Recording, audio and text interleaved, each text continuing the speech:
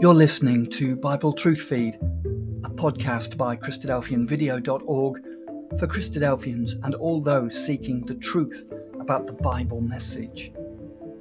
Join us now as we present our latest episode.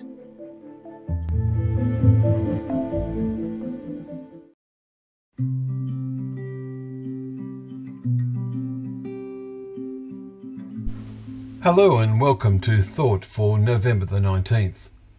Our readings are Nehemiah chapter 7, Joel chapter 2 and 2 Thessalonians chapters 1 and 2. And our thought is, vengeance on those who do not know God. Our thoughts flow on from those of yesterday. What is it to know God? This is surely distinct from believing in a creator. We quoted yesterday from today's first chapter of 2 Thessalonians that Christ's return will be to inflict vengeance on those who do not know God. Verse 8.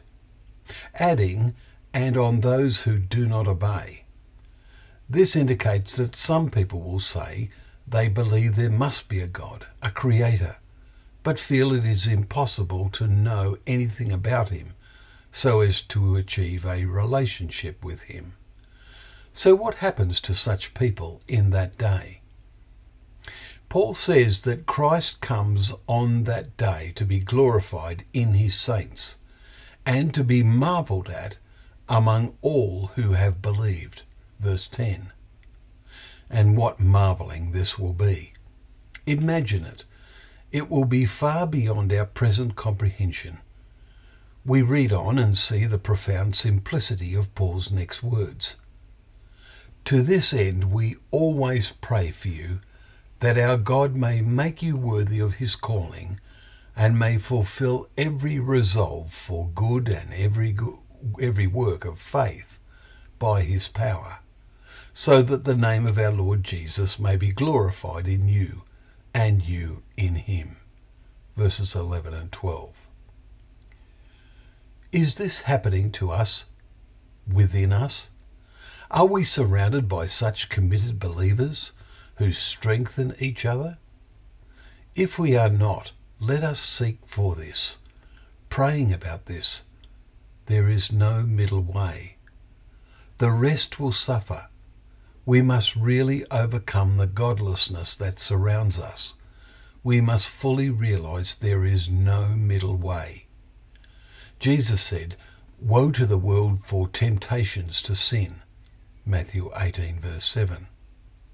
We can only conclude, woe to today's world, even on those who pay lip service to believing there is a God, because they make no effort to make themselves fully resist the temptations and worthy of his calling.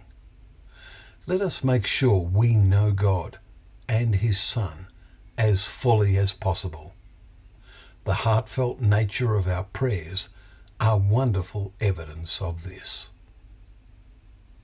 Well, thank you once again for joining us for Thought for the Day, where together we can open up the pages of God's Word, knowing that Word is a lamp to our feet and a light to our path.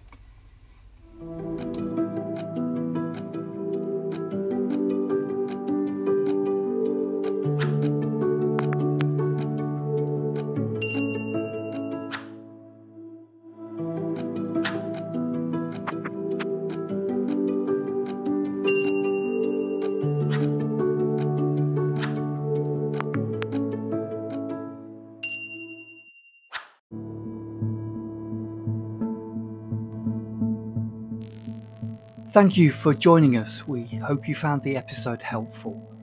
Don't forget, most of these episodes are also available as videos on our video channel, cdvideo.org. So head over and take a look. If you have any comments or questions or suggestions, please get in touch or leave us a voice message. We love to hear your feedback.